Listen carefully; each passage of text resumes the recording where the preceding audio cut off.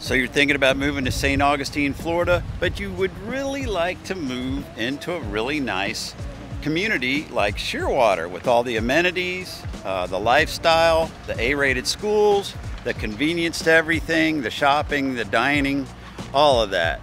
But your budget is $360,000. You're okay with living in a townhome, by the way. But is that even possible? Can you even get something for $360,000 and live in Shearwater? Well, I'm here today to tell you that you can. I'm going to show you two beautiful new townhomes that they have available by Lennar here in Shearwater. You're going to want to stick around to the end because we're getting after it right now.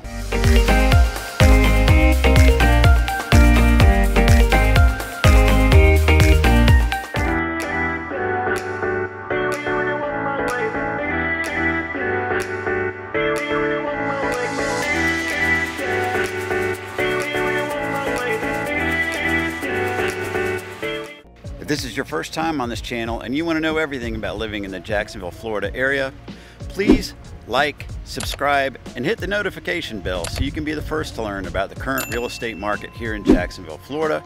My name's WIKE. I'm a local real estate agent, and I get calls, texts, and emails every day from people just like you that are looking for help relocating to this area, and I absolutely love it. So whether you're moving in a month or moving in a year, please reach out to me. I'd love to help you make a smooth move to Jacksonville. So today, again, I'm in the Pinewood townhome community by Lennar Homes here in Shearwater, and wanted to let you see the backs. I don't normally start out with the backs, but you can see the back of the townhomes here. You can see they have the end units, and then they have the ones, of course, in the middle. The end units are called the Trumans, and the middle units are called the Lincolns. And the Lincolns are a little bit less money than the Trumans, but they both come in under $360,000. The Lincoln models are going to be right at 1,700 square feet, 3 bedrooms, 2.5 baths. And the Truman models are going to be right at around 1,800 square feet, 3 bedrooms, 2.5 baths. You notice that the Trumans look a little bit more like a single family home. I say like a single family home. Again, these are townhomes. They all have pavered driveways. The Truman models have a side entrance and a side screened-in lanai. All of the units have screened-in lanais, by the way. These just haven't been completed yet. We are in the first phase of this community.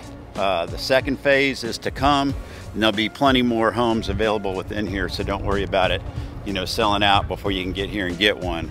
They have some really incredible incentives going on, of course, as well. Wanted to let you see the front entrance to the Lincoln. It's got a very nice extended entryway that's covered. The driveways on all of these homes are really quite long. You can probably fit maybe 3 cars on the driveway, plus one in the garage. There's also guest parking available here, and they have a cluster mailbox. But I'm gonna get started taking you on a walk through the Lincoln model first, and then we're gonna do the Truman model second. So let's go. Real quick, before we do the walkthrough on the Lincoln, I did want to clarify that these are going to be the model townhomes for this community. They have not finished them entirely yet, so there's still a little bit of cleanup left to do. There's some switch plates left to go on some of the walls. They need to do some sweep up, tidying up, and of course they're not furnished yet. Most of the time I do walkthroughs on models, they're fully furnished and ready to go, but these are nearly ready to go. They just haven't been furnished yet and cleaned up yet, but I didn't want to wait. I wanted to give you a chance to get in on these and to see what they look like inside. So let's start the walkthrough on the Lincoln now.